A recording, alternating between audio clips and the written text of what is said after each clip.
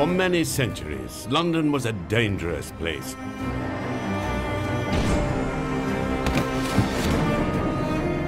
It was a magnet for the very worst kind of people.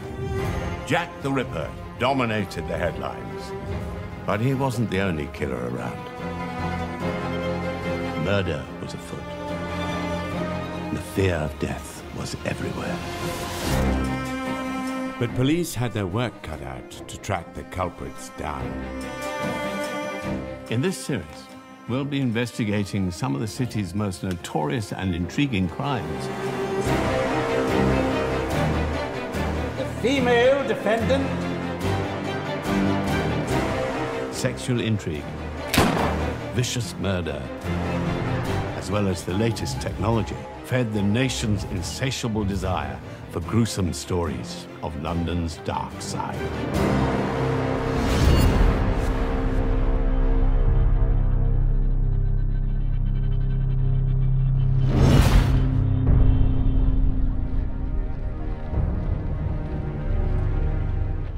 In the early 20th century, all was not well on the continent. Tensions were mounting across Europe and revolutionary movements were forming. Many of the most ardent revolutionaries were sent into exile, and London was one of the few places where they were welcome. Britain was a refuge for people escaping the pogroms in Tsarist Russia and Eastern Europe, and so they fled to this country. And it was an open door policy which infuriated the Russians. Some of them were committing crime, and it was a matter of great concern. Surprisingly, they could come in with weapons. Lenin would make London his home in 1908, along with many other Marxists. The huge losses of the Great War were soon to take their toll, and terrible outbreaks of violence and murder were already spreading throughout the capital. They introduced what they called the Aliens Act to register aliens because of concern about people coming into the country and the fear of crime that some of them would be committing. In 1909, the Tottenham outrage shocked the city when two Jewish anarchists from the Russian Empire carried out an armed robbery that killed 2 people, including a police officer, William Tyler. As a result, anti-Semitism and fear of immigration started to ferment. A year later, the Metropolitan Police would be involved in one of the most shocking chapters in its history, the siege of Sydney Street in the Whitechapel area. It all began when another gang of anarchists, this time from Latvia, committed the Houndsditch murders in East London. Some burglars were breaking into a jeweller's in Houndsditch. City police officers attended, and they were met by this firepower from very powerful weapons. 2 police sergeants and 1 PC were murdered.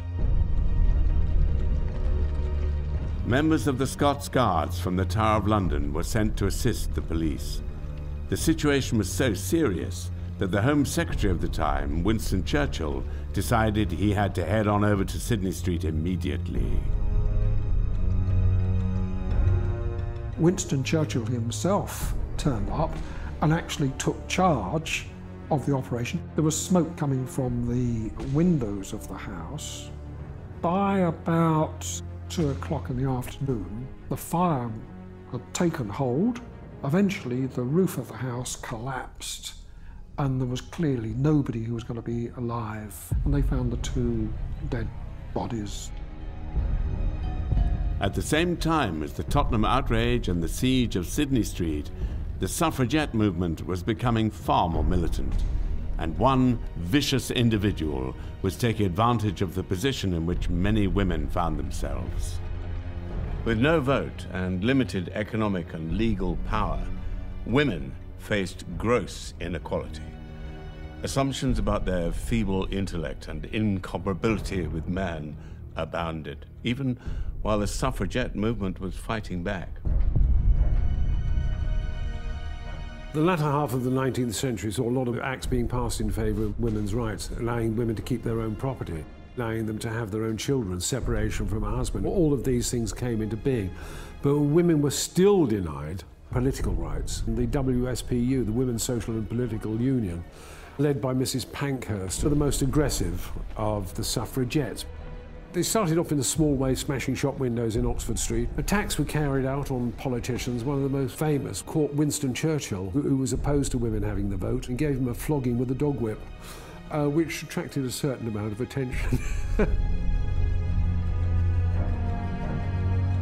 For most, the only hope of being provided for was in the societal structure that so constrained them: marriage. By today's standards, women had a rough deal.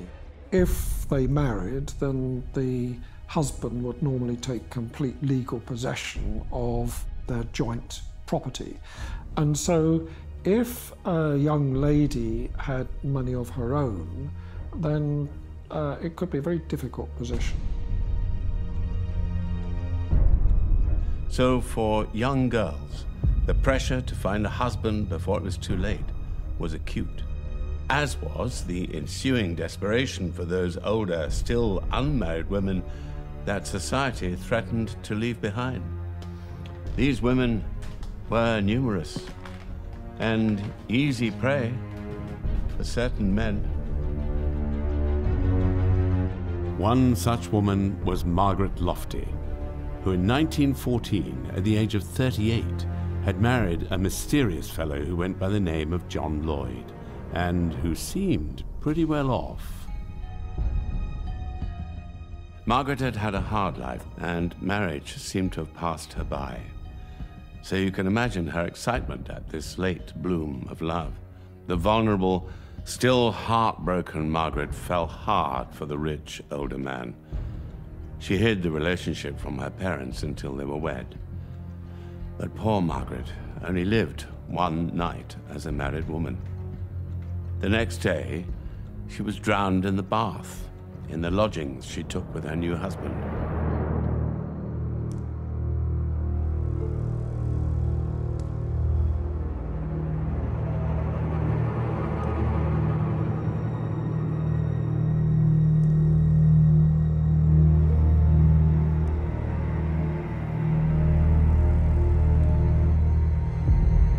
That husband claimed to have found her dead in the bath, but all was not as it seemed.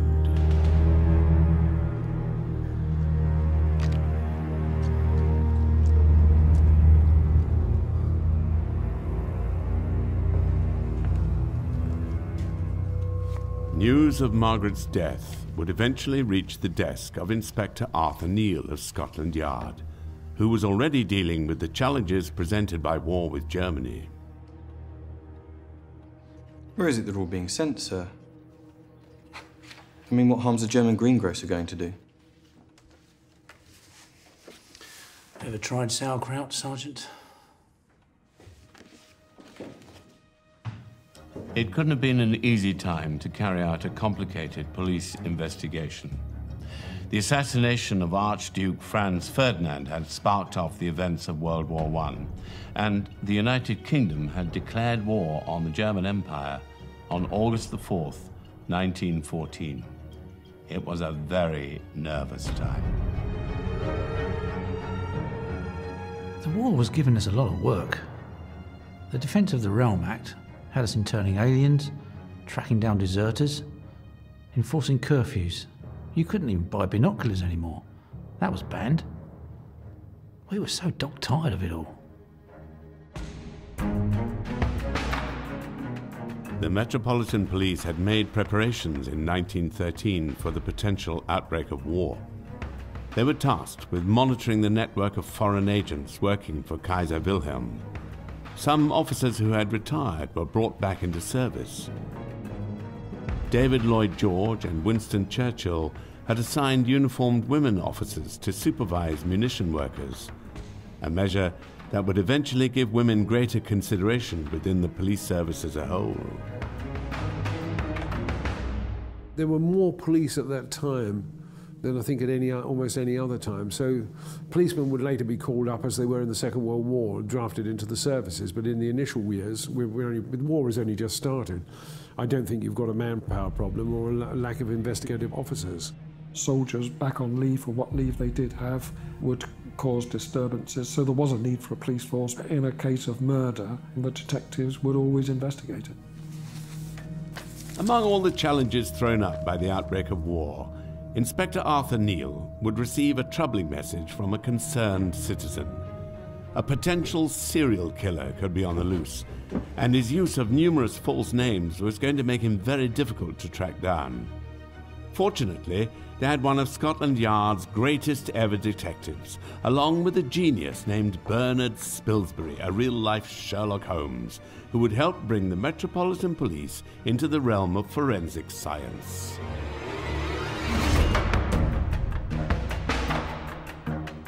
Margaret Lofty had died in the bathtub the day after marrying the mysterious John Lloyd.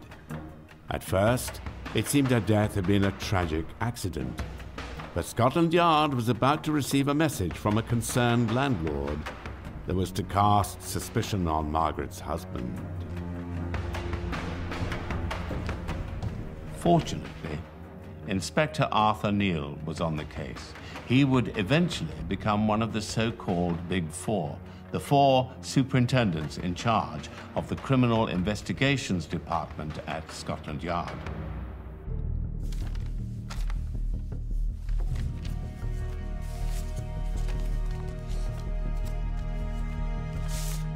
Very tragic, only 25, young, healthy woman.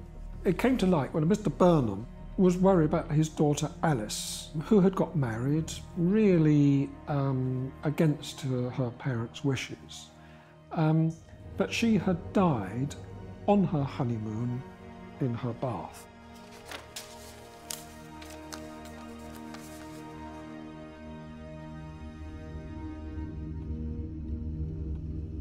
One of the victims, the father, saw details of the death of yet another Mrs. Smith and went to the authorities, and this was when the whole case began to unravel against him.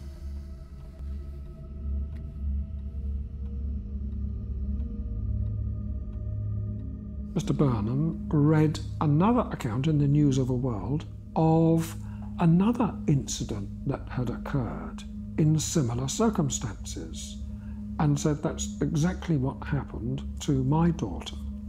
He went to the police, and Detective Inspector Neal took up inquiries. Inspector Neal knew that these two sudden deaths in bathtubs, just a year apart, couldn't be just a coincidence. He set out to solve the mystery. But it was 1915. And World War I had started. It wasn't going to be easy to catch a potential serial killer when the whole continent was about to collapse. The police needed to further investigate this earlier death in a bathtub.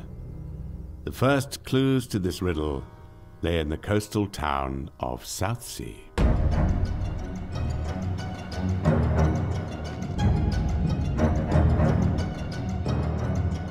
Alice Burnham was a bright, pretty girl of 25. She was the daughter of a coal trader, had trained as a nurse, and by 1913 had found a position as carer to an elderly man in the beachside resort of Southsea. And that is when she met someone. An older man, certainly, but single, still quite handsome, and conveniently rich. This man of the world seemed besotted with her. And just a month after their first meeting, Alice wrote to her parents to say she was engaged. On the 4th of November, they were married against her parents' wishes at a register office in Southsea. And just 6 weeks later, she was dead, drowned in the bath. Her now widowed husband went by the name of George Joseph Smith. Who was George Joseph Smith? Well, he was a man who had a number of different names. He had a number of different marriages. He was a sort of petty crook and con man. I mean, at one point he's supposed to be dealing in antiques and general sort of wares. He had a criminal record when he was in his teens. He believed in dominating women, and he could be quite brutal, quite prepared to beat them if they didn't do what they were told. The similarities between this case and the recent death of Margaret Lofty was stark. But could their husbands, John Lloyd and George Smith, be the same man? Or was it just a horrible coincidence? All the police had to work on was a general description of John Lloyd, husband of the late Margaret Lofty. There was no sign of Smith, no sign of Lloyd, and no clue if they were even the same man. Age unknown, birthplace unknown, height 5'10", eyes brown, walks with knees slightly bent together. Sir, this could describe half the country. Time for some real police work then.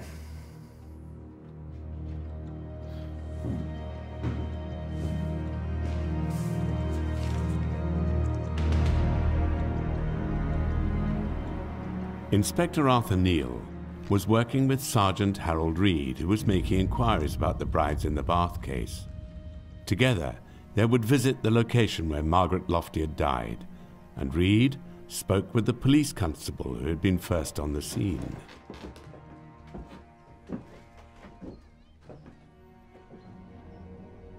She was on the floor, naked. I told him to cover her up. The husband. It wasn't right. What did he look like? Bit over 5'9", brown hair, little grey, full moustache. He was pumping her arms back and forth when I got there, trying to revive her, I suppose.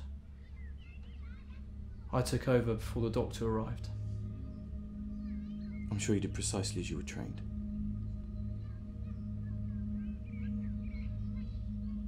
Bath water was still warm.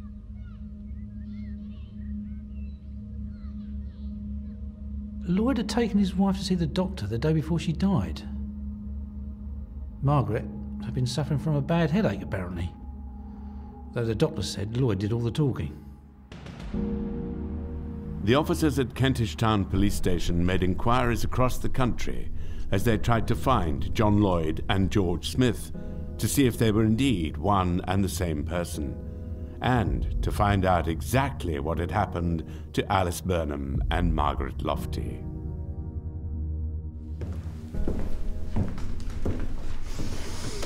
Lungs and stomach filled with soapy water, as you would expect. But heart normal, brain normal. Any news from Bristol? They say without knowing which parish, sir, there's nothing they can do. Up to their eyes in work, apparently. Well, aren't we all? Yes? Speaking. Uh-huh. Yes. Interesting. Of course, do. You have the number. Thank you. A week before she died, Margaret took out life insurance, £700. Now her husband's solicitor is trying to claim it. Margaret had lied to get the policy. She'd claimed she was of independent means.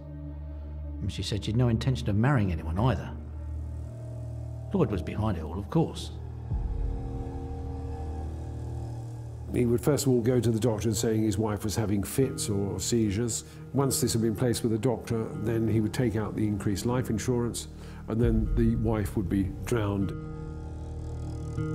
George Joseph Smith went to the solicitors to pick up the details from his latest new wife's will, which was going to result in him receiving money. He found that in the solicitor's office was Detective Inspector Neal, who had some very serious questions to ask him. George Joseph Smith, Born 11th of January 1872, Old Ford, Bethnal Green. No regular employment or fixed address. Sounds all right, Bounder. We'll need to find out all we can about his finances. You think there could be more, sir?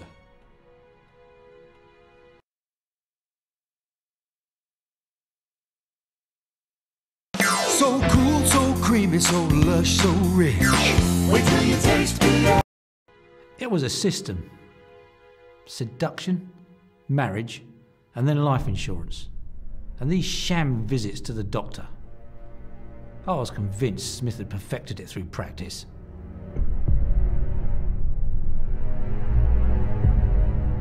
Their inquiries found out that a month before Alice took out life insurance, Smith had bought an annuity from the same company. The cost of that annuity was £1,300. It's worth more than 100 times that today. That was a huge sum for a man with no obvious means. The pressing question for the police was what or who had been the source of that money. The answer to that question would help unravel the mystery of the brides in the bath. Little did the police know just how bizarre and terrifying a life George Joseph Smith was leading.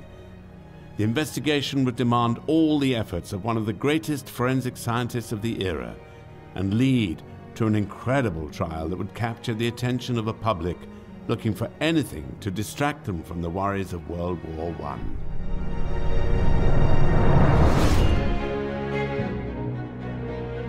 Thanks to a lot of detective work, the Metropolitan Police had worked out that the husband of the recently deceased Margaret Lofty and Alice Burnham was a man born George Joseph Smith. He had used many aliases and entered into numerous bigamous marriages before disappearing with the women's money. But he was finally in custody. But Inspector Arthur Neal believed there may be other victims as yet undiscovered. And he was right. In 1910, Bessie Mundy was alone. Her dreams of marriage and family unfulfilled. Now 33, those hopes looked forlorn. But the following summer, she met a man, a Londoner calling himself Henry Williams. He entranced her with tales of the capital and of his travels across the globe as a painting restorer. A whirlwind romance led to marriage. Her father, a bank manager, had left her £2,500 in his will. And this handsome amount was invested in a trust administered by her uncle. All the time Bessie was alive, the money was tied up in the trust. But should she die, the money would pass to the inheritor of her estate. George chose to marry a succession of women in order to benefit from the financial property that came with them, and automatically their money on their death became his. The ladies all stress his charm, his magnetic eyes. He said what an easy prey a woman was. He must have had some kind of hypnotic way of dealing with women, probably only exceeded by his greed in getting their money afterwards. For a man of commanding intensity to persuade a simple girl like Bessie to make him her sole beneficiary was easy enough. All he had to do now was get her to take a bath. Well, in truth, I could have passed the case on to a junior. Would have been fine, I'm sure. The whole thing could have been a remarkable and tragic coincidence. But Inspector Arthur Neal knew that two strikingly similar deaths involving the same man were unlikely to be a coincidence. His department contacted the Home Office's preeminent pathologist to help with the investigation. The pathologist wanted all the baths in which the women had died sent to London for further tests.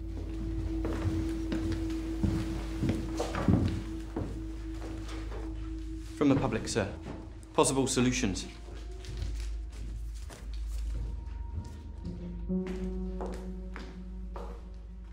Apologies. Cabby ignored my instruction. Took an incorrect route.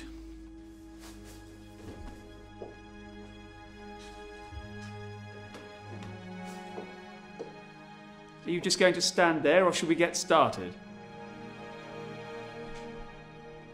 That was Dr. Spilsbury, a brilliant man.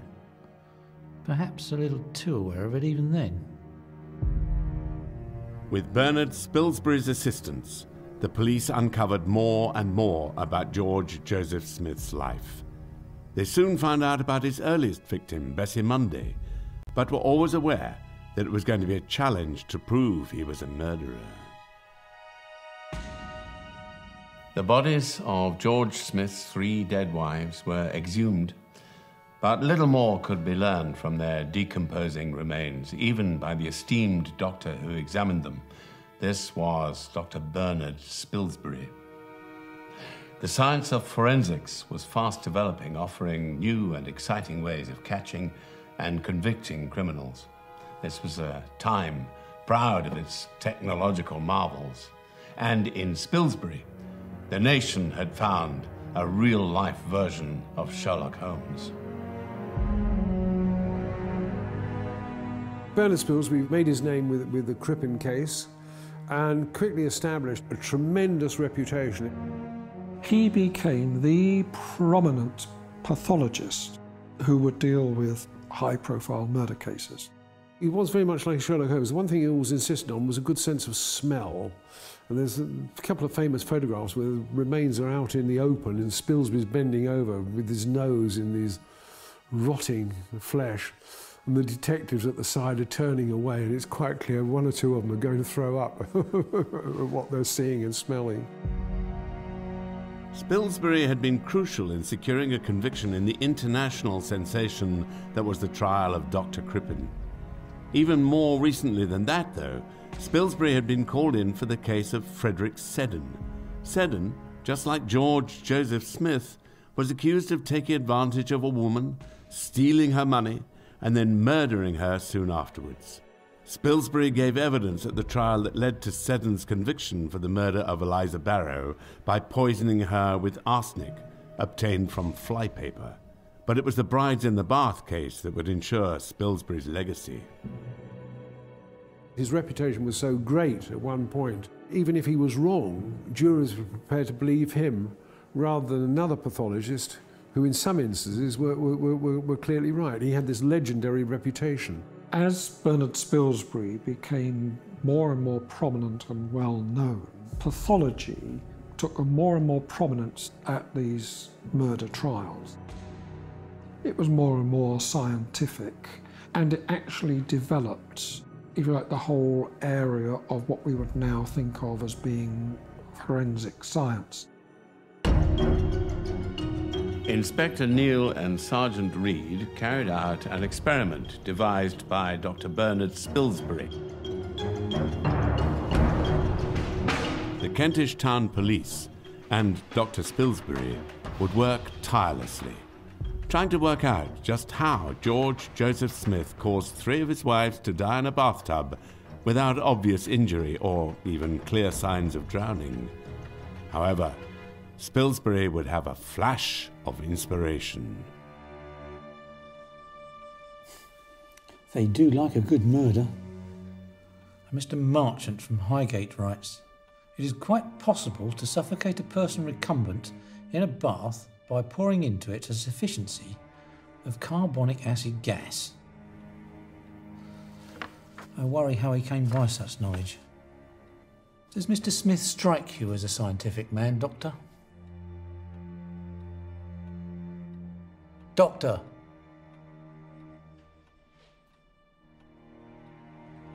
In 1841, the Caledonia sank off the coast of Cornwall.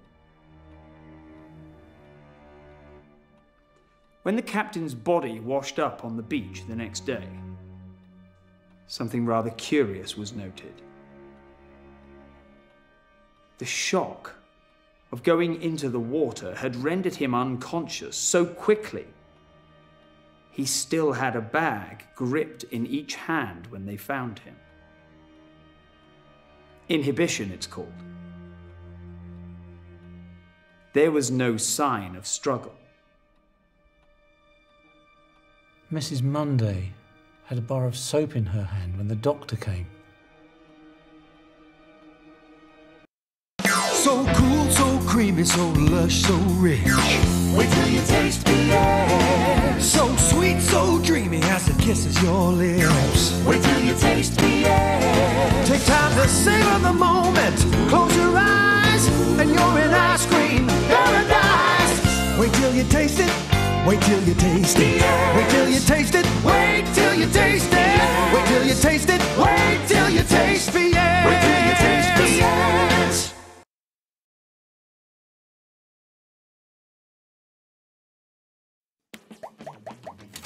Your mom wants to do dinner on Saturday, and your sisters want you to text them back. Wait, when did you start talking to my family on purpose? Oh, I play Monopoly Go with them. That's great. Glad you're finally getting along. It's actually great quality time. And no sign of struggle.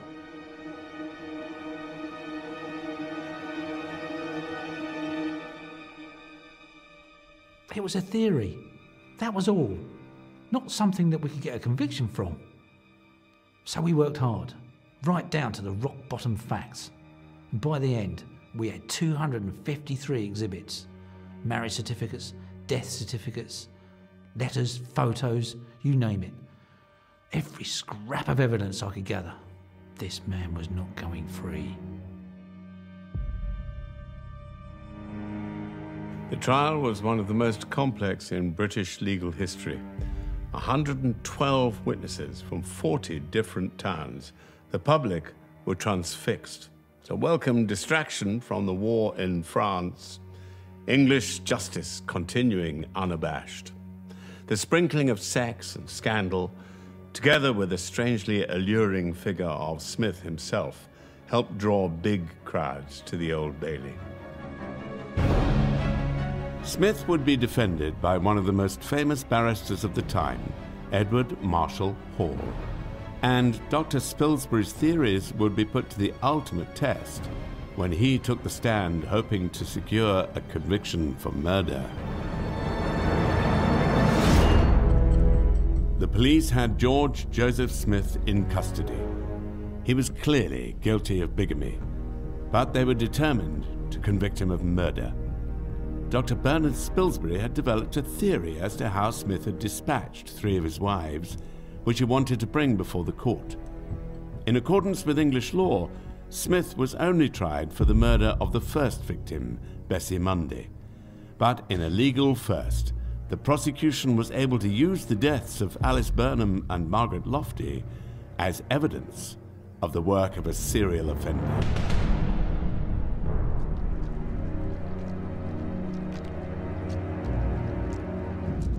The star witness took his turn on the stand on the 6th day of the trial, Monday, the 28th of June, 1915.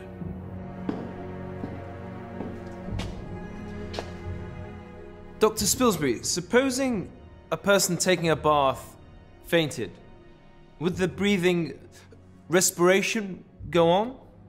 To a certain extent. Can you give us any opinion at all as to what would be the result if the face was submerged whilst in a faint? Would the water would come into the mouth? Yes, and it would pass down into the windpipe. And what effect would that have? It would have a very powerful, smarting effect, and would probably recover the person from the faint. Now, if that person had in fact been conscious and then was suddenly submerged, would there be a shock to the system? Yes, if it were unexpected. It might, even if it were expected.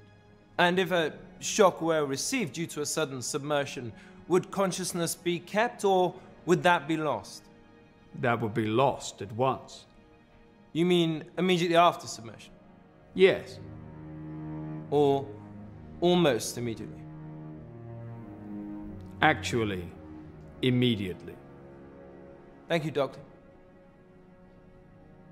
In the trial, they explained that it is possible to drown in a bath if somebody's feet are pulled up from behind. Spilsbury developed the theory that the baths that they were shown were too short, and if the body had gone rigid, then the body would not have gone below the water. A woman police officer acted as a demonstration of this at the trial.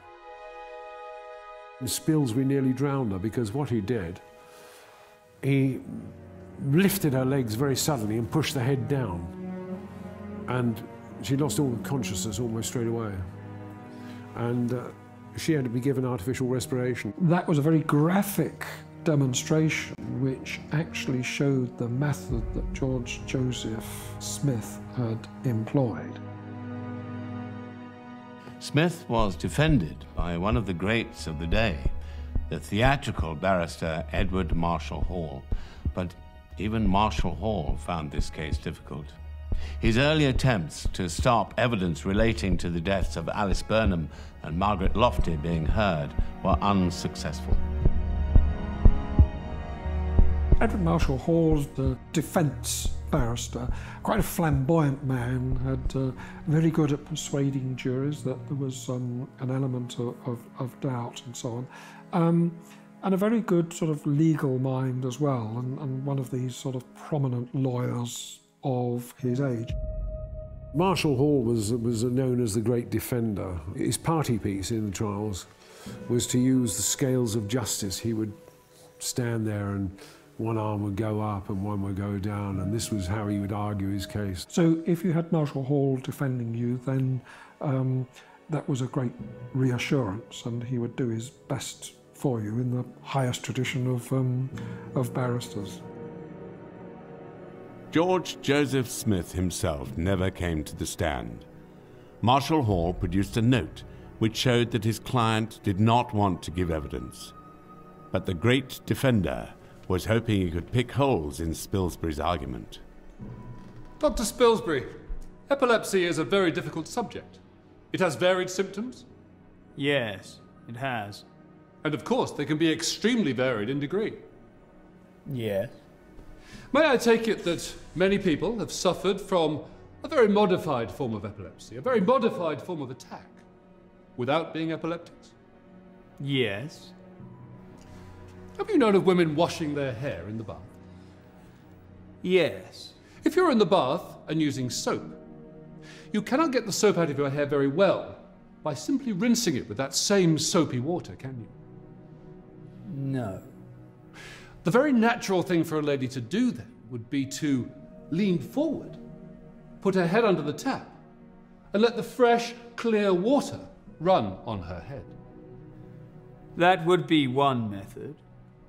Assuming a woman had had a fairly hot bath, and she was not in a very healthy condition, that is the evidence we've got, and she were rinsing her hair in this way, and had a sudden fainting fit, would she not fall? The theory put forward by Marshall Hall was dismissed by Spilsbury, and although technically possible, it did nothing to convince the jury of George Joseph Smith's innocence.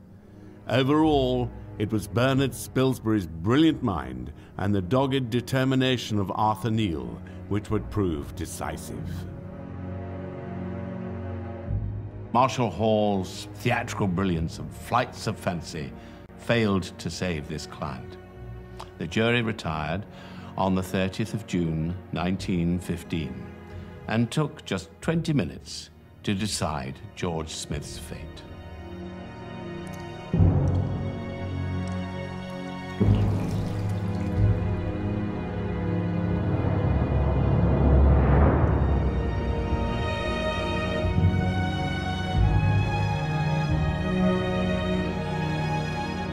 George Joseph Smith was executed at Maidstone Prison on the 13th of August, 1915.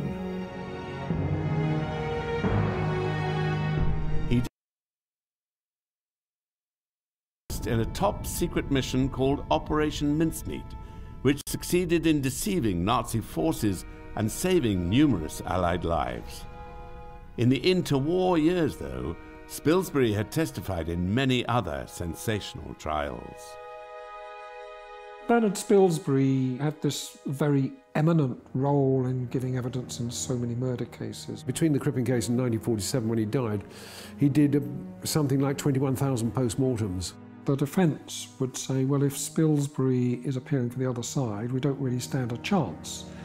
In modern terms, he would probably be criticised for giving his own personal opinion perhaps a little bit too strongly.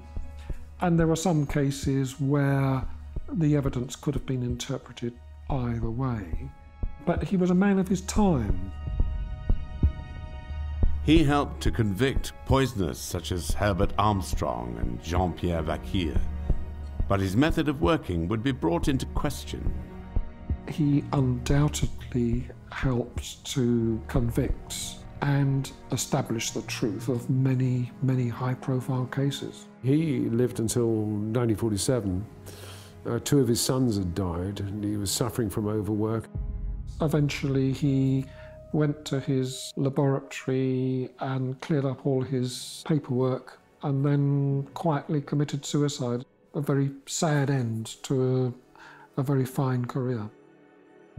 It may have been a very tragic end for Bernard Spilsbury, but he left behind a tremendous legacy in the field of forensic science and criminal investigation, and his monumental efforts had brought down one of the nation's most cold-hearted murderers, George Joseph Smith.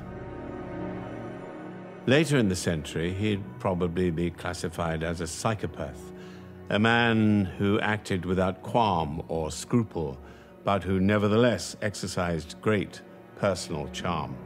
But there was no such word for a man like Smith in 1915. He viciously exploited the iniquitous position of women in society for his own ends.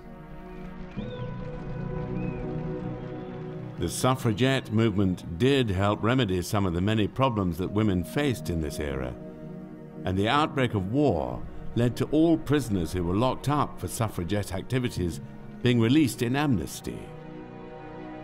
The First World War was altering society, ushering women into the workplace and later into the political world as well. But although their legal status did improve, it would be a long time before the role of women in society changed sufficiently for them to no longer be such easy victims for the likes of George Joseph Smith, the brides in the bath killer. The old morality and rigidity of pre-war days was not swept away by the carnage of the trenches, but would continue to affect the fate of women for decades to come.